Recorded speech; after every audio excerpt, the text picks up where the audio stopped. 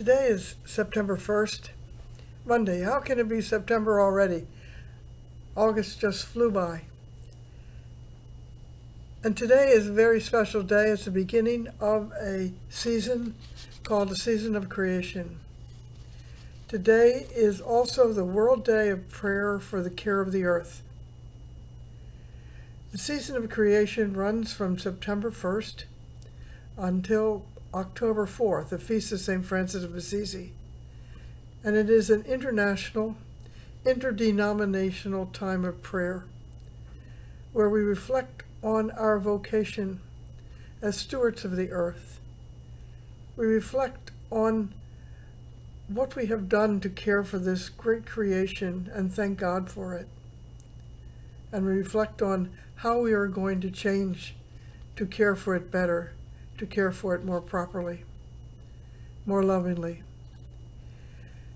Pope Francis wrote an encyclical 5 years ago, and it's also an anniversary of that, Laudato Si, on care for our common home. Care for our common home. We have heard about this. We have seen it. We know about it. And we have to do something about it.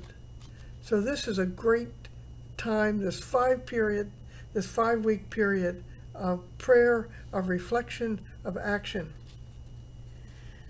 A great saint once said, if you want to know the Creator, look at creation. And on Sunday I had a wonderful opportunity to look at creation. We went down to Haynes Point just to see the water, which is a little part of Washington, D.C.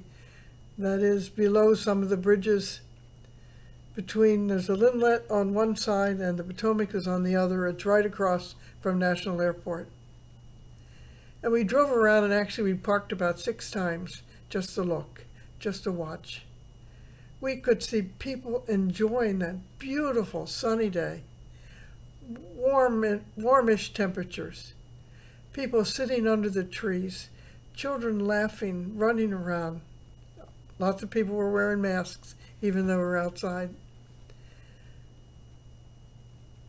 We watched a group of men who were fishing.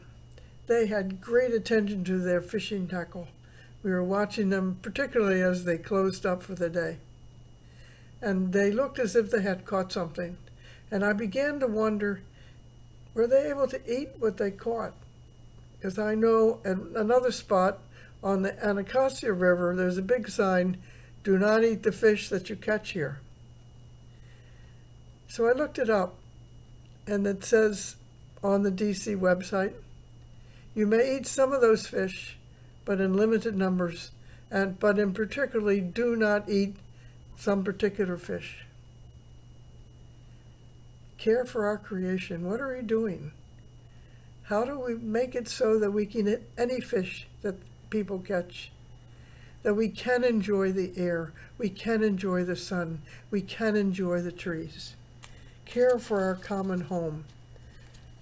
This time of creation, this season of creation, this international, interdenominational time of prayer and reflection is calling us to a profound internal conversion toward the earth. Google this. Look it up. Seasons of change. Let it touch your heart. Pray over it. Think, how can we change so that we can preserve this wonderful creation God has given us? I'll be reminding you of it in the next 5 weeks. So let us pray. O God, our Creator and our Redeemer and our Sanctifier, help us to be aware of the seasons. Help us to be aware of our creation. Help us to glory in it, to thank you for it, to rejoice in it, and also to care for it better, to make better decisions in our lives, better decisions for our country, and better decisions around the world. Amen.